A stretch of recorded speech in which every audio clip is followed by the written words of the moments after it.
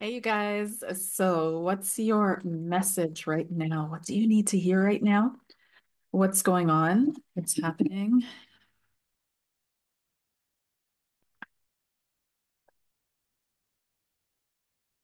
Okay. What's the message, please?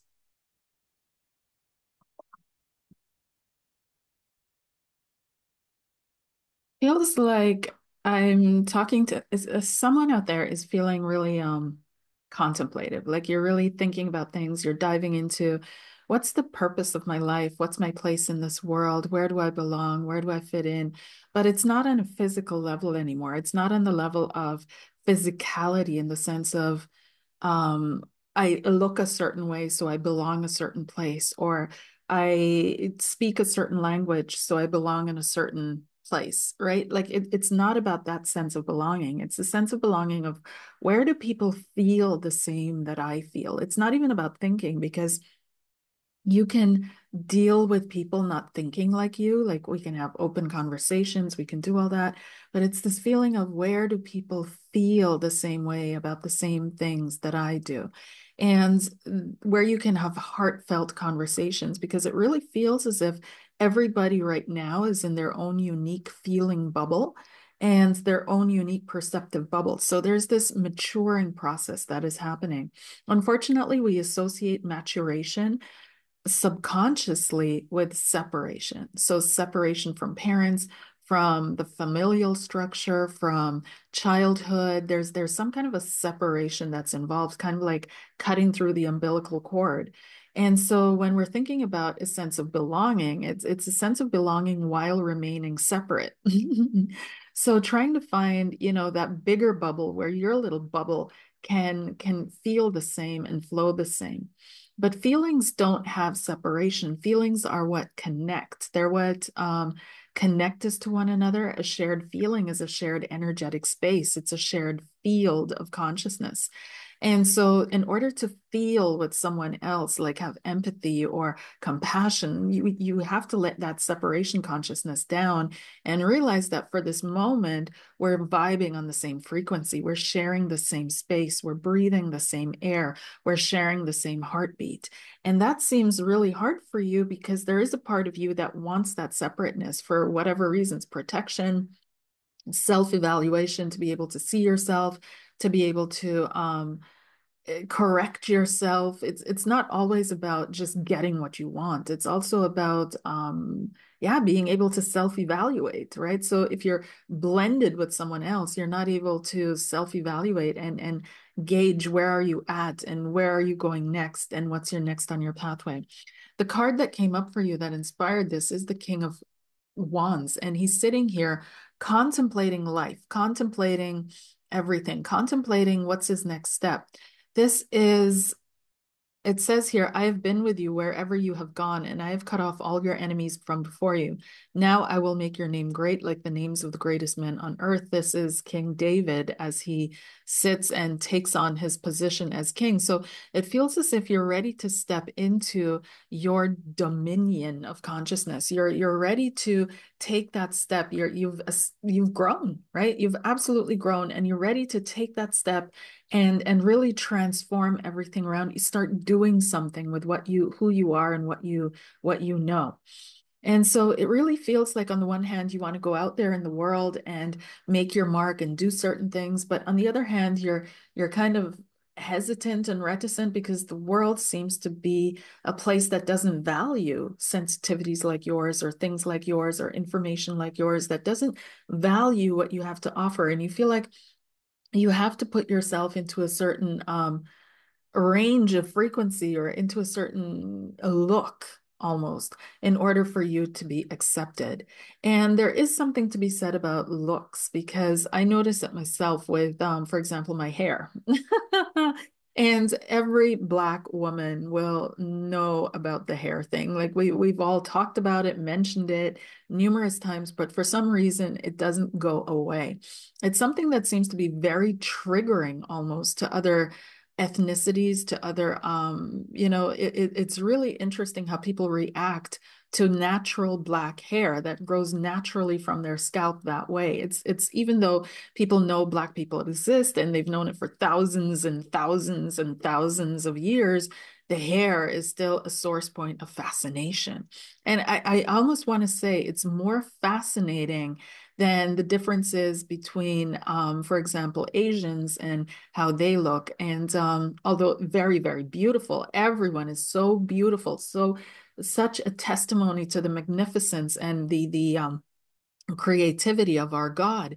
But when it comes to black hair, there's so much that's involved with that. It's almost a political statement to wear your hair naturally. And some of you know that look that some people get, like you're wearing your hair out and it's just natural. And maybe you had a bad hair day. Who cares? Everybody's allowed a bad hair day, but not black people.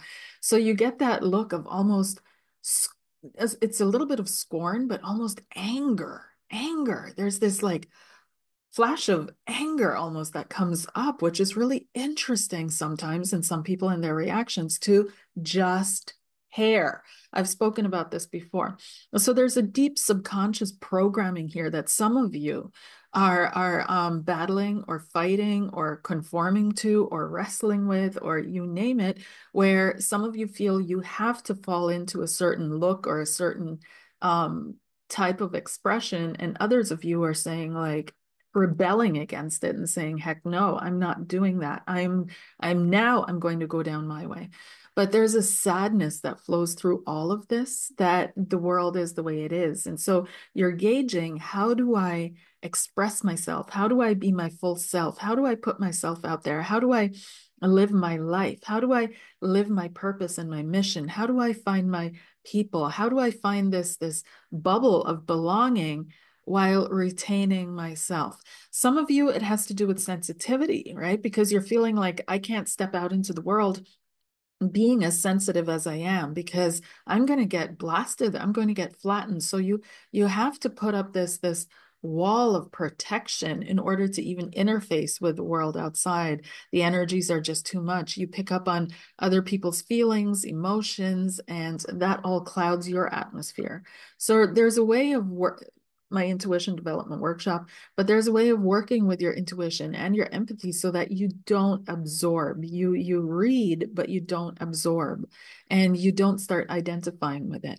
And there's a way of doing that. So this is what you need to learn, is how to see the world, but not be of the world in the sense, right? And but also be able to open up to other people, and so that you guys can feel share the space of feeling and connect through that. So it's a difficult tightrope. It's very tricky to walk. And some of you literally feel like you're spanning worlds, like you're the bridge between two worlds. You literally are that bridge. And it's very difficult because you feel like you don't really belong 100% to this world, but you also don't belong 100% to the other world. You're not ready to give everything up and live a completely spiritual life, for example, or what we understand under spirituality. But on the other hand, you're also not willing to live a completely materialistic life where that's all there is. And so you're sitting there contemplating, and there's this feeling of a little bit of sadness that comes up, where the feeling also arises, is this all there is? Is this all that is? So there's this contemplation of, is this all there is to experience? Is this all that I have to offer? Is this all that I have to give? Is this all that I'm supposed to do? And this feeling of restriction almost, right? You could be so unlimited. So what's the solution here? There's a certain sacrifice that you're going to have to make. And this is the Two of Swords. This is where you test your faith. You know, you push yourself to the limits of your faith. You push yourself to the limits of what you can believe in, the limits of what you can grasp, the limits of what you can know. And it's almost as if you have to keep pushing yourself. And so some of you may be doing daredevil things, or you may be pushing things out, procrastination. But what your soul is really doing is it's pushing its limits. What can I achieve? What can I accomplish? What can I do? What can I live? What can I? But sometimes you feel as if life is also asking too much of you, like too much to for the little things that you obtain from it, the little bits of wisdom, the little bits of insight. You're like, the price is way too steep. So there's this figuring things out, what is worth it for you as you go here. Then you have the Six of Wands. So this has to do with success.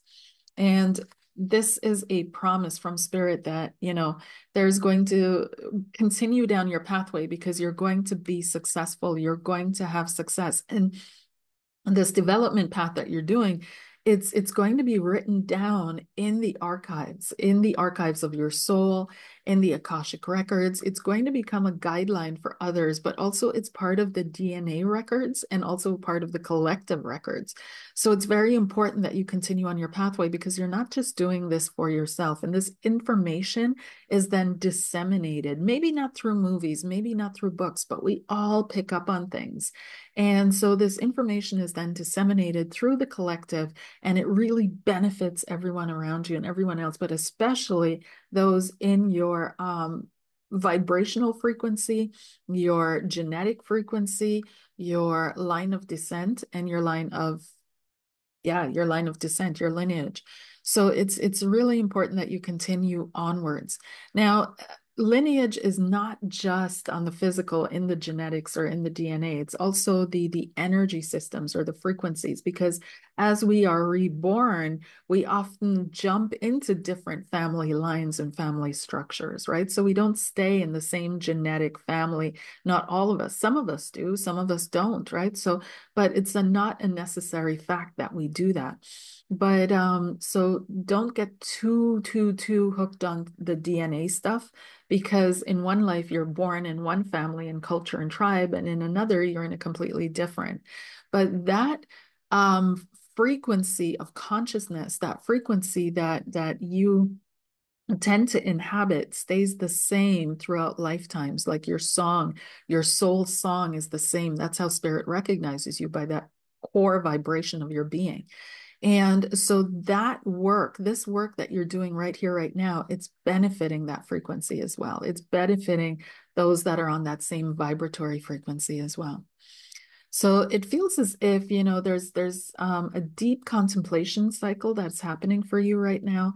But how it's manifesting on the soul level, but how it's coming up and out is that you're really feeling, where's my tribe? Where do I belong? And Spirit is saying, continue on your pathway, because they're going to find you.